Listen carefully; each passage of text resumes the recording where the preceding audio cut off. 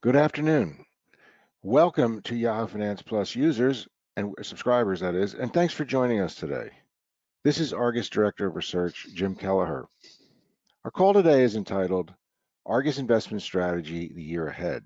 I'm joined by Argus President John Eade, who will provide Argus's forecast for the economy, stock market performance, and other elements of our outlook. We'll also discuss the outlook for interest rates, inflation, and stock and bond valuation. 12 months ago, the markets were absorbed by a still contested election. Vaccine developments provided hope, the housing market was white hot, and the economy was showing surprising resilience as reopening began. A year later, the medical news is mixed, and although the pandemic is old news, it continues to find new ways to challenge the world and the markets. The Omicron variant arrived just in time to try and spoil Christmas. The Delta variant and vaccine hesitancy have allowed COVID-19 to reassert itself. Reopening continues, and in fact, reopening has accelerated, but it has brought with it bottlenecks in global supply chains. Interest rates are moving up, but remain low, although that could change by mid-2022. And inflation is now running at the highest level since the post-World War II era. Argus President John Eade will provide his fundamental forecasts in a dynamic environment. Key topics include GDP growth, earnings, jobs and unemployment, inflation, interest rates, Fed policy, and more. Argus is calling for a moderating economy after a rip-roaring economic recovery. Corporate profits have risen to new highs, but growth could become more challenging. Concerns are real after the market surge in 21, which built on 2020's gains. We'll conclude our presentation with our themes for the year. John Eade and I will we'll be ready to take your questions and touch on these many themes and topics as your questions drive us. So at this point, let me turn it over to John Eade. John? Yeah, well, Jim, thank you so much, and we thank everybody from the Yahoo community for joining us this afternoon. We're grateful for our partnership with Yahoo Finance, and grateful for the opportunity to spend some time with you all today talking about what we expect to see in the markets in 2022. As Jim mentioned, Argus is a fundamental independent research organization. We've got a team of 20 analysts based in New York City. Our analysts cover approximately 500 stocks in all of the major economic industries. And we'll definitely be reviewing some of their stock ideas later today. But before we get to those stock ideas, we're going to do something called taking a top-down approach to investment.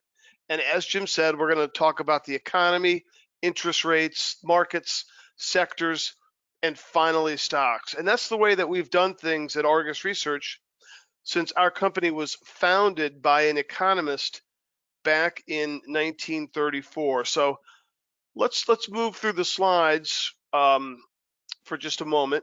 We'll take a look at the performance slide, and this has been a very good year for stocks. A lot of green here. The blue chips, S&P 500, are leading. Value and growth are doing well. Even the small caps are up mid-teens, and bonds are down as interest rates have drifted higher a little bit. As far as the sectors are concerned, impressive market breadth here in 2021. Last year, it was all about the technology and the communication services and healthcare really leading the market. But here, again, every one of these 11 sectors is positive year to date in the U.S. markets. And by the way, those are the sectors that we have analysts following, each one of them. And across the globe, U.S. is leading performance, but there is recovery in the Eurozone, in some of the emerging markets, and even in Japan. So a good year for stocks generally across the globe in 2021. And now let's move on to 2022 and our 8 fundamental forecasts for 2022.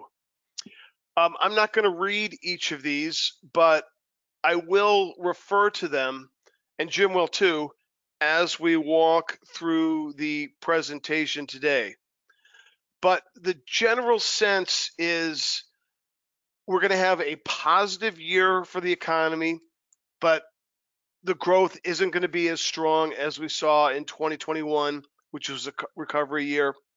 We're going to have a positive year for earnings growth in 2022, but again, not as strong as 2021 when earnings increased about 45% on average. And as for the stock market, well, I'll save that for a little bit later. But let's move on to some of our charts on the economy. And let me once again say, we're very grateful for our relationship with Yahoo Finance. And these topics that we have here are topics that we discuss, and you can read about and follow along and argue with us on the Yahoo Finance Plus service on yahoofinance.com. A lot of these come from our daily Market Watch report, which comes out before the market opens every day with an economic or market topic, a stock idea. And here we're going to start off with our outlook for the economy. And we're going to talk about the consumer sector, which is the most important sector of the U.S. economy, accounting for about 2/3 of overall GDP output. So for the U.S. economy in 2022, we are anticipating about 3.5% growth in GDP. And the growth rate that we're going to come to in 2021 is about 5.5%. So impressive recovery in 2021, good growth in 2022, especially when you think about the long-term U.S. economic growth rate of just about 2% in the decade prior to the pandemic. We're going to have a good year with economic numbers in 2022. It's just not going to be as strong as the rebound that we had in 2021. And we do look for the consumer sector to be the driving force for economic growth next year. One of the main factors driving the consumer sector is the jobs environment.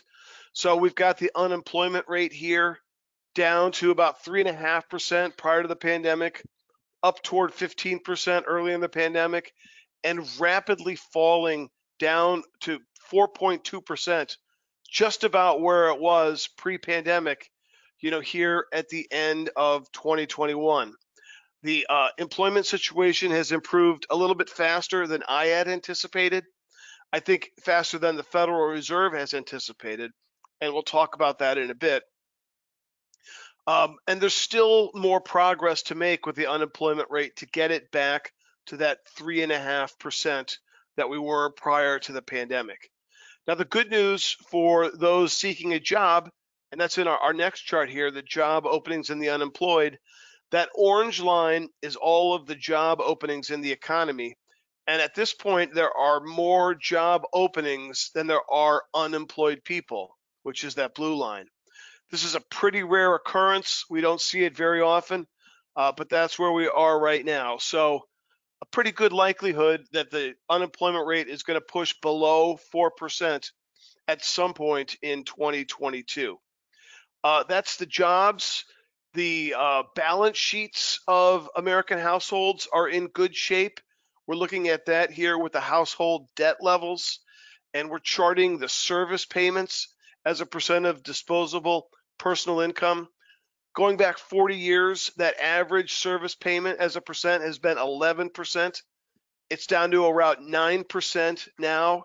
So savings rates have improved for American households, and that might be a little bit of pent-up demand ready to work its way back into the economy with spending on durable goods once more and on services in the quarters ahead.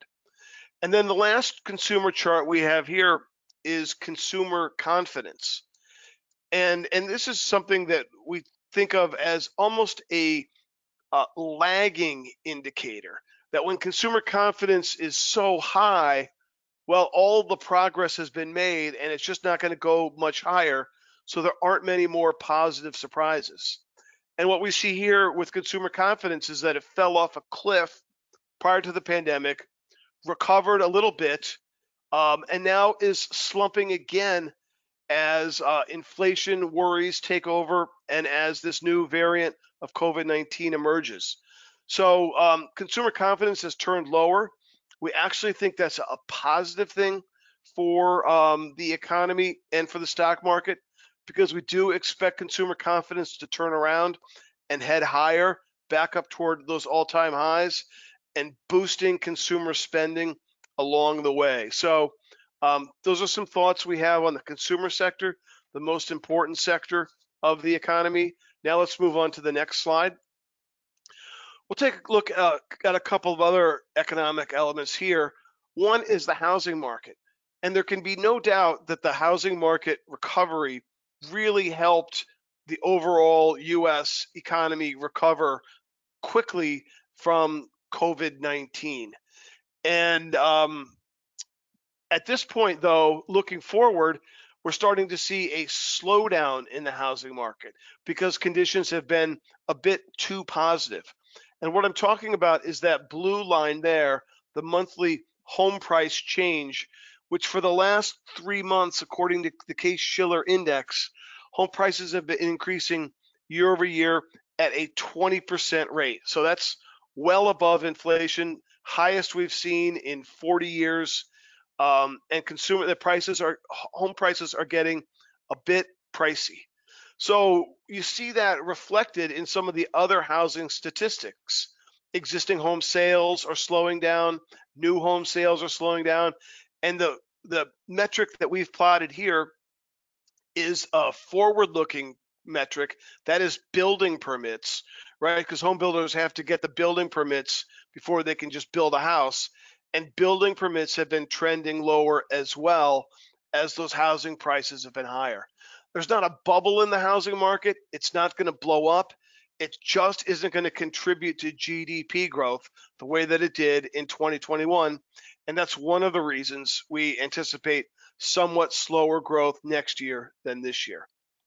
The second chart here is a quick look at the supply chain and all the backlogs of unfilled orders at the manufacturing level, at the consumer level. And you can see at the far right that those curves are headed higher. That means the value of orders keeps increasing. And at this point, manufacturing orders are about 11% above their historical average, and unfilled consumer goods orders are about 60% above their historical average. So a lot of people are waiting on a lot of things in the supply chain, and that's starting to drive up prices, which we showed earlier is having an impact on consumer confidence. We think that this problem is going to be resolved over the next 10 to 15 months. There is another indicator we follow called the ISM Supply Chain Index, and that had been at all-time highs when supplies were at all-time highs, and that has moved lower over these last 3 months. So starting to see a little bit of breaks in the log jam here. And I do think that the supply chain isn't going to be the problem in 2022 that it has been in 2021. So in the lower left-hand corner, we have a chart that shows our GDP forecasts through 2022. And you see those big swings in 2020. That was 30% down, 30% up with the onset of the coronavirus. This past summer, when Delta was ravaging through the case figures, we saw GDP growth go from 6% to 2%, 6% in the second quarter to 2% in the third quarter. Here we are coming with Omicron. We think that impact on the economy is going to continue to be less as we go through these new variants. We're anticipating solid growth in 2022. 3.7% is a great number against a historical record. It's a little bit lower than we've seen in 2021, but a lot of it has to do with unwinding these supply chain snags and keeping the housing market going. And then just to put the U.S. GDP outlook in context, U.S. GDP growth is going to be among the world leaders in 2022. We think that a lot of the trading partners in Europe and Japan are facing deflationary conditions and negative interest rates, which point to slow growth. And then in the emerging economies, there still is a lot of concern about healthcare and vaccination distribution and vaccination. So a struggle there to recover back to a better health level. So we do think that the U.S. economy is going to be the economy to focus on in 2022. And with that, I'm going to turn the call back over to my colleague, Jim Kelleher. Thank you, John. So we have a couple charts on this page on inflation, and I think there's no bigger topic in the market right now. The Fed has a dual mandate to ensure full employment and to use its policy tools to keep inflation at a healthy 2% growth rate. Some investors would argue that the Fed was so focused on getting the economy back and up and running that it left its stimulative tools in place too long and inflation is out of the bottle. Well, we'll see how that goes. But as you can see in the chart on the upper left, most inflation indicators are running well above that level, and that red line is the 2% line. And you can see many of these are running well above where they normally need to be. And just today we heard producer price inflation at the final demand level running at levels we've really never seen before. Wages are also rising, but at least consumers reinvest higher wages in the economy in the form of consumer spending. But with wages rising at about 5% rate, it's actually running below the growth in inflation right now. Now, if we go a little further down that chart, though, we do see that core gauges of consumer inflation, such as the core PCE from GDP, the core CPI, and the 10-year TIPS exchange rate, for example, they're averaging about 3.5%, not too much above the Fed's target rate. In the slide on the upper right, we can see, digging deeper into parts of the U.S. economy, we can see where that inflation lies, and we particularly notice that used car prices are way up because the semiconductor shortage has made new car production hard. It's hard to get a new car now. And energy prices are up sharply because oil companies reduced production during the pandemic, and then the demand has come back faster than anticipated. While food and housing costs are higher, they have risen at a more moderate pace. And one interesting anomaly here, John, is that medical costs, which is something that consumers have been complaining about forever, is the slowest growing part of the inflation environment right now. Now, our third chart is on inflation expectations, which is the important takeaway. Our 1-year outlook for inflation is high, including what we saw earlier in the year is what we're seeing right now. By 3-year, we think inflation starts to settle down at about the 4% range. And 5 years from now, investors anticipate that the Fed will have brought inflation back down to around 2%. Even inflation does run at 2% in coming years, however, it will be tacked on to higher current levels, adding to strains on consumer finances. Now, note that not all inflation is the same. The most severe inflationary periods in the U.S. in the past 80 years were after World War II and the Korean War. Inflation after those periods were driven by surging demand pushing up prices, much like at present. We also saw inflationary periods in the 70s and 80s that reflected oil price shocks, where higher consumer spending on gasoline crowded out spending on other consumer goods. The oil price shocks of the 70s and 80s created stagflation that lingered for years, and we think the current period of inflation is closer to the post-war periods when real demand was strong, and inflation in those periods returned to normal more quickly than in the stagflation era. Now let's go on to our next slide, talking a little bit about interest rates. We can see that the Federal Reserve balance sheets in the upper left is at historic highs. That's due to the initial tapering program after the Great Recession, followed by the COVID-related quantitative easing, with the Fed buying $120 billion in treasuries and mortgage backs per month. Now the asset side of the balance sheet is above $8 trillion. The Fed has started to taper its asset purchases program by $15 billion per month. We believe that could double to $30 billion per month, and we might hear about that as soon as tomorrow when the Fed concludes its December FOMC meeting. We now think the Fed will be finished with tapering by spring 2022. Reduced bond demand by the Fed could raise long-term rates a bit, which would further cool off the economy inflation and restore some steepness to the yield curve. Now, on the upper right, we see the Fed funds target rate. The Fed's main tool to control or fight inflation is to adjust the Fed funds rate at the short end. The central bank took the Fed's funds rate to zero at the start of the pandemic, and it hasn't budged. Now, unemployment is on track to reach 4% ahead of expectations, and we don't think it will be too long before the Fed hikes the Fed funds rate. We believe the Fed wants to get in front of potential problems, such as COVID prolonging the supply chain crisis, so we now look for 2 rate hikes in 2022. We then look for perhaps 2 to 3 more hikes in 2023, and we see the potential for the Fed to lift the Fed funds rate to the 1.75 to 2% rate by, say, 2024. Looking at that chart bottom left, the U.S. Debt to GDP ratio, here's another one that's an historic high. It's jumped to 120% and is set to jump again if the infrastructure spending plan is implemented and the Build Back Better fiscal plan is approved. These are all-time high levels, but no one expects the U.S. to default on its obligations. With interest rates so low, interest expense is at the low level of total government spending. And slower Treasury issuance as the economy normalizes and amid continued GDP growth could begin to bring this ratio down. But let's face it, this GDP to debt to GDP ratio will remain elevated. And then wrapping everything up, here's our yield curve outlook. You can see that in the orange color there. We do look for the yield curve to shift higher, and importantly, that should add some steepness to the curve, with long-term rates increasing more than short-term rates.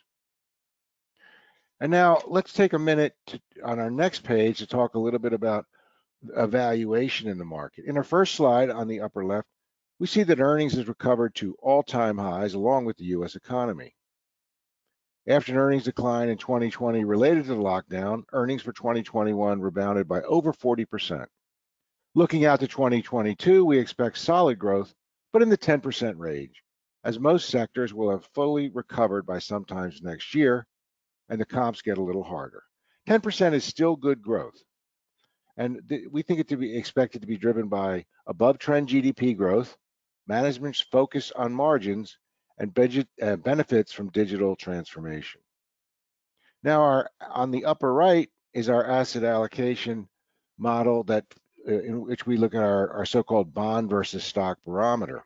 This model takes into account earnings forecasts, interest rate forecasts, inflation trends, GDP, and current bond and stock prices. When all of these are factored in, the two asset classes are at fair value when compared against each other. Neither one is a screaming bargain versus the other, as we saw at certain times. For instance, over the past 10 years, stocks appeared undervalued compared to bonds, or you look at the 90s, when you can see when bonds were undervalued compared with stocks. Stocks may be overvalued on earnings, as we'll discuss below, but they do not appear overvalued against other asset classes. So the earnings slides on the bottom we see are the two valuation models, and we can see that both bonds are above fair value. That is to say, the yields are below fair value, meaning bonds are above fair value, and also the S&P 500 is above fair value. According to the model, bond yields are about 50% below fair value, and stock prices are as much as 50% above fair value, based primarily on GDP, EPS growth, and rising rates and inflation. So again, we think stock prices are high against earnings, but are reasonable compared to other alternatives. For our final valuation commentary, we see fair value in the S&P 500 at about 3,800, which is 23% below the current level. However, we think the market is more than 23% overvalued because the other inputs in our model are going the wrong way. Inflation and interest rates are rising, while jobs growth may slow, which would impact GDP. The market has had a good year in 2021, 21, but was able to record strong gains before negative news hit it mid-year. That included inflation, supply chain, interest rates, and then later in the year, Omicron. 2022 will begin with all those challenges front and center, and 2022 is a midterm year, which is historically not a good year for stocks. But at the same time, earnings are rising and the economy is reopening. On balance, we see a positive, though likely below average year for stocks in 2022. And now let me hand it back to John. Jim, thank you for that overview on our interest rate outlook, inflation outlook, and then the discussion of the market valuations. So let's talk about some risks that investors are going to face here in 2022. And, we never have really left that risk environment that we entered when COVID first hit. We look at the volatility index to get a sense of what's going on with risks. And prior to COVID, the VIX volatility index was around 10, 11, 12, near all-time lows. And then it shot up toward 80 in the early stages of the pandemic, and it has never gotten back down to those pre-pandemic levels. So there is still a lot of fear in the market. I'm looking at the VIX volatility index right now, and it's right about at 22. So double the volatility that we saw pre-pandemic, and we just need to learn to live with these risks. And when you're at this high volatility level, I think what we've seen is that there's a potential 3 times a year for a 5% pullback in stocks. And we just saw one, right around Thanksgiving time with the onset of the Omicron variant. So, be ready for those. And we've seen in recent years, those have been good buying opportunities. Nothing to really be afraid about. If you think about Jim's valuation chart, the valuations could use a little bit of breathing room. A more serious correction, we found that over the years, the market endures a correction about once every 18 months. So, if you just want to take that literally, we had the 30% sell-off in stocks in March 2020. So that should cover us for another 6 to 8 months. But you can't really take it literally. It could happen at any time, particularly with the volatility index where it is near 20, near 22. So some of the things that we're going to be keeping our eye on this year will, of course, be new variants of COVID-19. And we've told you how we're thinking about Omicron. It's a shock, but not as big a shock as Delta was. And Delta was nowhere near as big a shock as the initial onset of COVID-19 back in March 2020. So there are steps that governments are taking. There are vaccines. There are treatments coming out. I don't see Omicron, derailing this recovery in the economy that we remain in. Inflation and supply chains. The Fed is accelerating the steps it's taking to remove the support that it put in place for the economy that helped the economy recover. The Fed is meeting today and tomorrow. There will be an announcement from the Fed tomorrow afternoon. Chairman Powell will then take questions from the press. As Jim said, we think they're going to be accelerating their program to eliminate their asset purchases, their quantitative easing program tapering that, and they're also going to push forward those federal funds rate hikes, maybe 2 into 2022, and we'd only been thinking of 1. So the Fed is looking to take advantage of, to keep inflation under control. The market thinks it's going to take a few years to get inflation under control. That was that expectations chart. But again, if the market were really worried about inflation, then bond investors would put the 200 basis point cushion they usually do on top of the CPI and core CPI, and we would have a 10-year Treasury yield now of 6%, and it's below 1.5%. So I think there's a lot of confidence that over time the Fed is going to be able to, bring inflation back down. Another risk for 2022 would be if oil prices continue to spike higher. Now, I'll tell you, this time last year, when we were giving our forecasts for 2021, we did not think that oil prices were going to spike. We did not think that was a risk. We were wrong about that.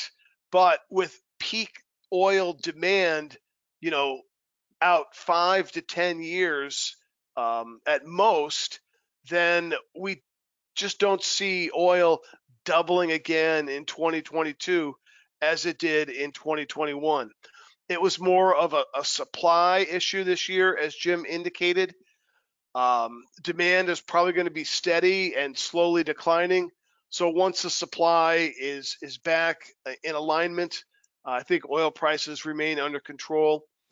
Debt to GDP, we talked about that. Deficit spending, we've got looks like about $3 trillion of spending programs working their way through Congress right now. I guess one of the things to think about these programs is, as opposed to the early pandemic programs when the checks were cut immediately and $1 trillion was spent in a matter of 3 or 4 months, this $3 trillion program is expected to be implemented over 10 years. So it's not going to be like a gush of money, coming out of the Treasury and raising up debt. But assuming that these programs are approved, they're going to have to be paid for. And one of the payment schemes that they're talking about is taxing corporate share buybacks. So you might see an adjustment in the market of companies reducing their share buybacks, which could prop up earnings per share, and instead increasing the growth of their dividends, which right now aren't targeted for more taxes. Stock valuation levels and earnings disappointments. We've talked about that, and Federal Reserve uncertainty. We're uncertain today heading into a Fed meeting tomorrow, and NASDAQ is down 1.5%. So these are some of the risks that investors face in 2022. And now moving on to our outlook and some of the justifications for our outlook. There's a chart of the VIX Volatility Index, still high compared to where we were prior to the pandemic. There's a chart of the annual returns through the presidential cycle. Jim talked about that. Year one is a good year. We're wrapping up year one. We're probably going to do better than that 14% average in year one of a presidential cycle. We're heading into year two. Year two is a more challenging year for stocks, as you see, mid-single digits, not mid-teens returns. So that's something we're facing. And, it's no secret that there is a pretty substantial divide in politics among the population. And as we come into the midterm elections, I'm sure the rhetoric will be high, and the debates and the concerns will, be on the forefront of everybody's minds, as they always are. That could weigh on stocks as it has in the past. And then in our bottom chart, we are plotting annual stock returns against what the 10-year Treasury bond is yielding. And we do that for a couple of reasons. One, the main asset allocation decision is stocks versus bonds. And when bond yields are higher, it just makes sense that investors would move some of their assets out of the riskier stock asset class and into bonds. And when bond yields are lower, well, that can make stocks more attractive. Further, when bond yields are lower, that helps corporate profits because interest costs aren't as high as when interest rates are higher. And third, when the 10-year Treasury bond yield is on the low side, that helps stock market valuations because investors value future profits and discount them back to net present value. And if you're discounting them back at a lower interest rate because regular interest rates are lower, then your net present value is going to be higher. So bonds have an important are an important factor in how we think about stock returns. And so deciphering this chart just briefly, these are returns going back to 1960, so 60 years of returns. And on average, since 1960, stocks have returned 12%. Certainly not bad. And 1 out of every 5 years has been a down year for stocks. So double-digit returns, but 20% of the time, you're going to have a negative year in stocks. Since 1980, and we point out 1980 because that's when Ronald Reagan became president and deregulation kicked into a higher gear. And that's when Paul Volcker became president of the Federal Reserve and started to reduce inflation dramatically. Stock returns have been better, 13% on average, and down years 1 out of every 6 years. So with interest rates, on their way down from 1980, better returns in the market. And then if we just look at all of the years where the 10-year yield was below 4%, we find that the average return for stocks was 16%. So low rates typically correlate with higher stock market returns, and only 1 of every 10 years was negative in the stock market when interest rates were low. So we've talked about our interest rate outlook. We think the 10-year is going to move up 2.75% in 2022. We've talked about our earnings forecast is positive. Our economics forecast is positive. We have these high risk levels, and we also have the annual year 2 of the presidential cycle. So the easy call is just to say, well, since 1980, stocks have returned 12% on average. We think it's going to be an average year. We actually think it's going to be a little bit below average year. And as Jim said, not a negative year, but we haven't set a S&P 500 target yet. We'll do that closer to the end of the year. We'll see where the dust settles in 2021.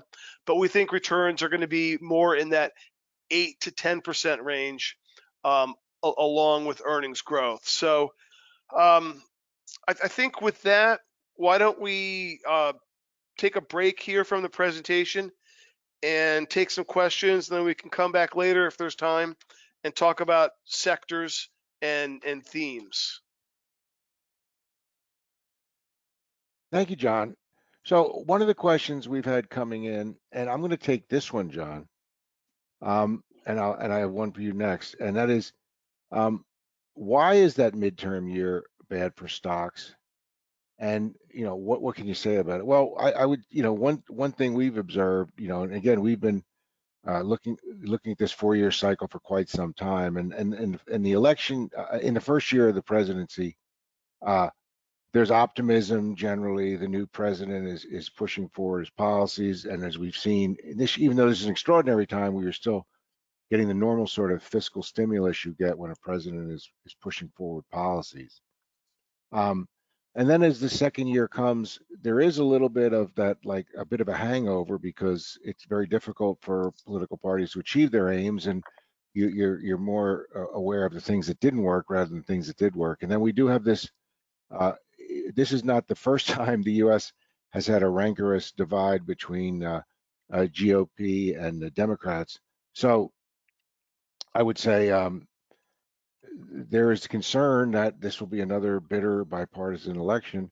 But when you step away from the current environment and just look at how the market behaves, John, what we've seen over the years is that when one party controls the White House and one party controls the Congress, we get a little bit of gridlock usually. Neither side can really advance their agenda, and Wall Street tends to like that.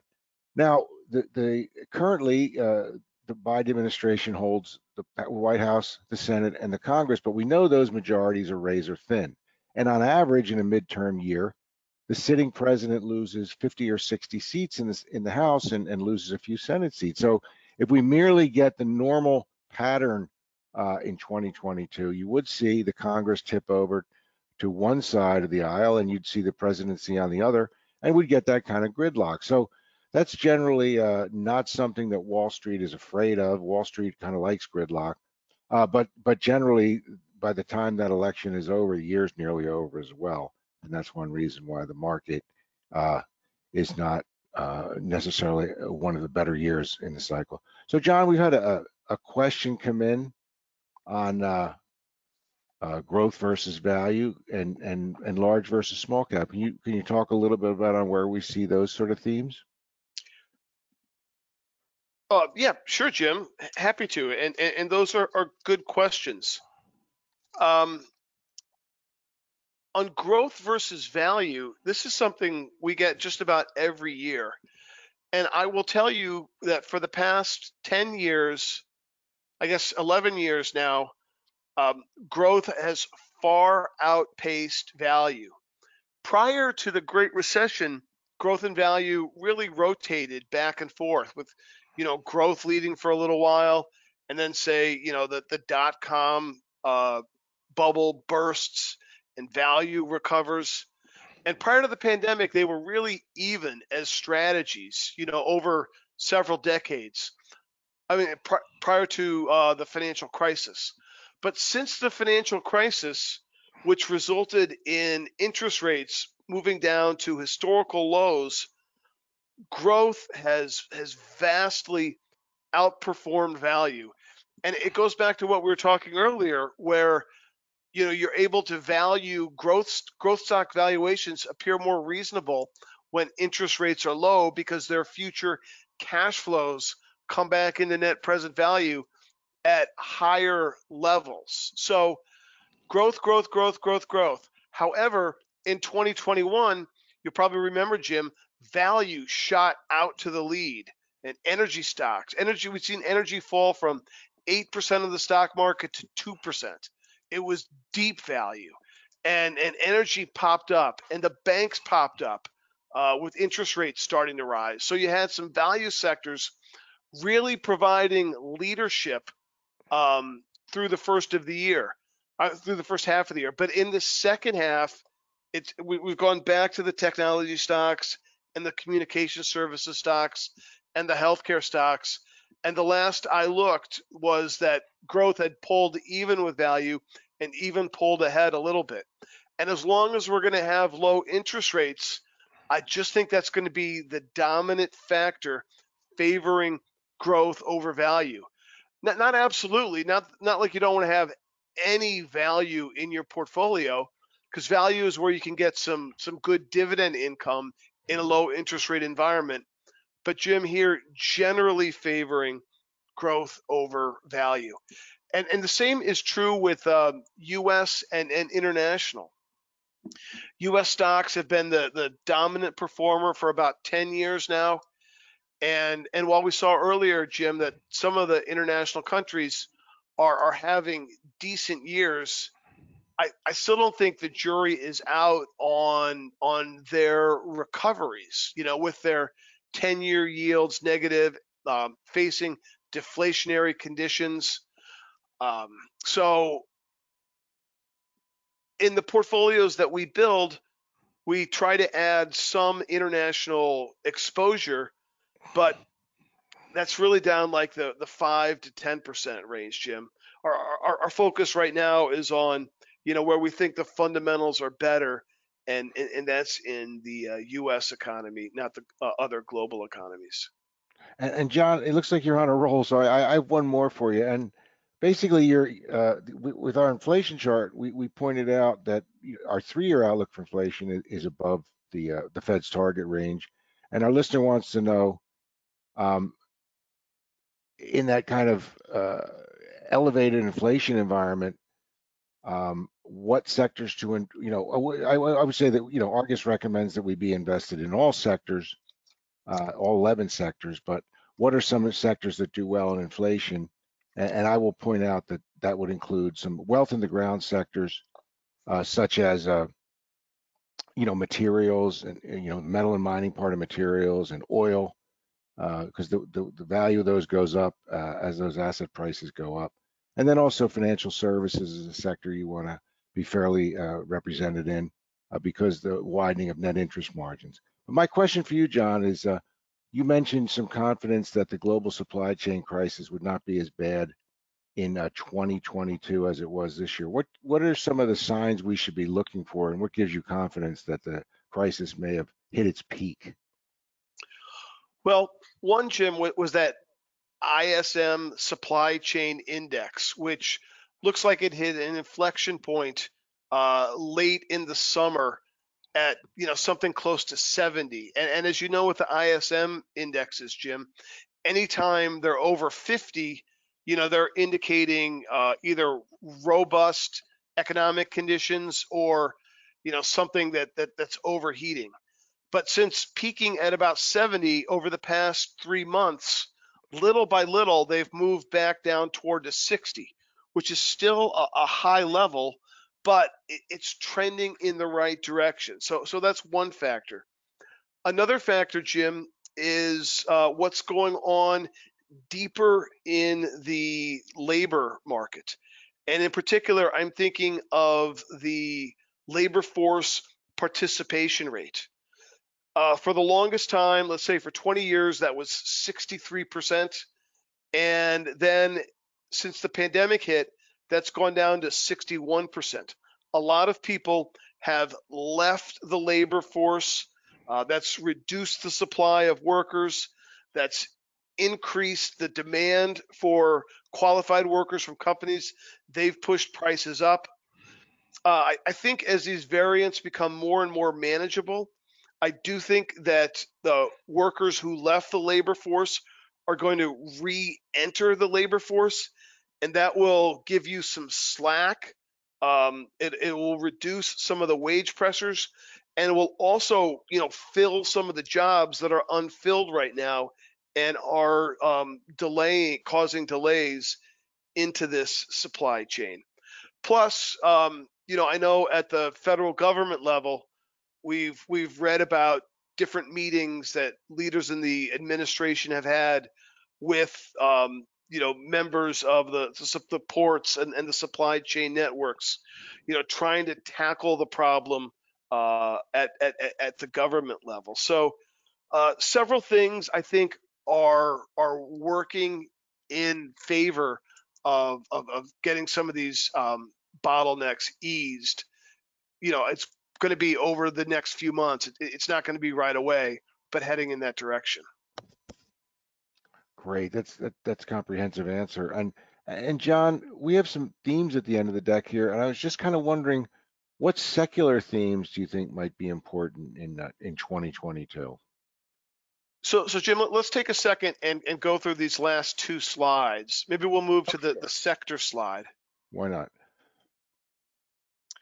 Okay, so we have a report on Yahoo Finance Plus called the Sector Watch. It's a research report, and in that report, we give analysis of each of the sectors and our best picks in each of the sectors that we use in our different portfolios. So Jim, as you said earlier, here are the 11 sectors. We like some of them. We don't like others. A couple of the ones we like are really more secular ideas. This is where demographics are heading. This is where innovation is heading. This is where our economy is heading, and that is in technology and healthcare. And those are two of the bigger sectors in the market at 28% and 13%. Those are secular sector calls. And then some of the more cyclical calls, as we think inflation is going to stay elevated for a while, that guides us toward basic materials. as we think that the high deficit levels will keep the dollar under pressure. That puts us to an export sector like industrials. As we think the yield curve is going to widen with long-term rates heading higher than short-term rates in 2022, that takes us to financial services. So we have some secular and cyclical calls. And to read more about it, definitely check out our Sector Watch report on the Yahoo Finance Plus site. And now let's head over to our last slide here. And this is the themes for 2022. Let me point out that some of these themes are more cyclical in nature, like the confident consumer. We talked about that early on in the conversation today, how we think consumer confidence is going to recover. There's a cyclical theme in there for the steeper yield curve, and that's going to help out some of the banking and insurance stocks. So we've listed some of the stocks that we like. Now let me tell you, for each of these stocks that we've listed here, we just have the tickers, but we have analysts following each of these stocks. Our analysts rate stocks buy, hold, and sell. All of these stocks are on the buy list, and you can read in depth about any one of these stocks on the Yahoo Finance Plus site by clicking on research reports, and the little box opens filter reports by symbols, and put in the symbol, and you can read our analysts' latest thinking on any of these tickers here and on hundreds of others.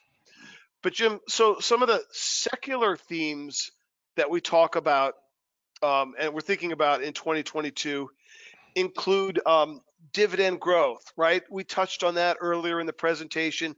We think that's going to be important next year because stock buybacks may be more expensive. So we've identified a number of stocks that every year, year in, year out, increase their dividends at a double-digit rate. So those are good ones to think about with the theme of dividend growth. Innovation is another secular theme. We think the U.S. economy is the most innovative in the world, and leading innovative sectors include technology and healthcare, as we cited. But it's not just new products that are exciting about innovation. U.S. companies are some of the best managed companies in the world, and the management teams are coming up with innovative ways of reducing costs, innovative ways of expanding into new markets, innovative systems to make their operations more efficient. So innovation can mean more than just new products, and we've got a list of companies that we think are highly innovative in the U.S. And I'm going to put in another plug, Jim, for Yahoo Finance Plus. We have theme portfolios on this dividend growth theme, on the innovation theme, on the ESG impact investing theme. So if you want to read our in-depth views on these themes and see the stocks that we think fit these themes, again, you need to go to Yahoo Finance Plus, into report type, and then thematic portfolio. And that's where you'll see some of these secular themes discussed, Jim. And John, some of these technology-related themes really are transformational, and they really require deep analysis at the company level. And on the site, you're going to find, for instance, 5G goes mainstream. Well, people maybe think, well, gee, 5G.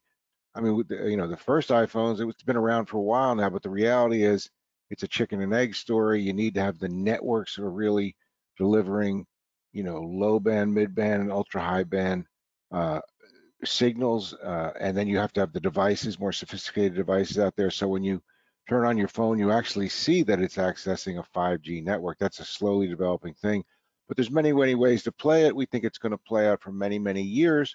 And here's all these stocks that you can read about on the site and the ways in which they're exposed and the way in which they can grow. I mean, if you're a Qualcomm, if you're a Broadcom, you're seeing a lot more dollar content per device in a 5G phone than a 4G phone. If you're one of these suppliers like Verizon or AT&T, one of the service providers, you're seeing an opportunity for greater revenue per user and maybe even displacement of traditional broadband access with wireless access. And then similarly, the AI data center, this is a really complex and unfolding sort of theme, John. Artificial intelligence in the data center, it's all part of the cloud era. And the ways in which these companies that many investors are only getting to know now, whether that would be, an NVIDIA or maybe an optical pipe provider like Ciena, and so again, on the site, you're going to find lots of information on these individual companies and the way they play in these fast unfolding themes. So, John, do we have any more questions, or are we kind of winding down at this point? Jim, I see one in here. Let's touch on crypto and Bitcoin. So Argus covers the 500 stocks. We cover asset classes. We don't at this time have a buy, hold, or sell rating on Bitcoin or on cryptocurrency. But we're watching it closely, and we're watching it from three different angles. One is from the angle of a consumer. And, Bitcoin was supposed to make life easier for consumers. No middleman, no, foreign exchange translation. But I can't imagine anybody using cryptocurrency to buy a gallon of milk, a gallon of gas, even a Tesla. I just don't think there are many consumer issues right at this time for cryptocurrency. So consumer is one area. Investor is another area. And boy, is Bitcoin volatile, right? 60,000, 40,000, 30,000. It's been, to the moon and back just in 2021. But the whole category, Jim, has grown. Let's call it cryptocurrency as a market class. It's about $3 trillion. And what I think about cryptocurrency is like when it becomes as big as gold, because a lot of people find a way to include gold in their portfolios, a gold fund, maybe 2 or 3%, just as an inflation hedge and as a potential growth asset. Now, Bitcoin is at 3 trillion, gold is at 10 trillion. So the cryptocurrency would need to triple before I think it would really start to show up in a lot more diversified portfolios. And before it triples, the regulators are going to come in and they're going to try to put more rules around it. How much capital you need to have back at the crypto bank's balance sheet, rules for stable coins. So that's gonna play out, but that's probably gonna take, I'm gonna say, 3 or 4 years before crypto starts to make a 2 or 3% appearance in diversified portfolios. And then the third way to play it, of course, is as a trader.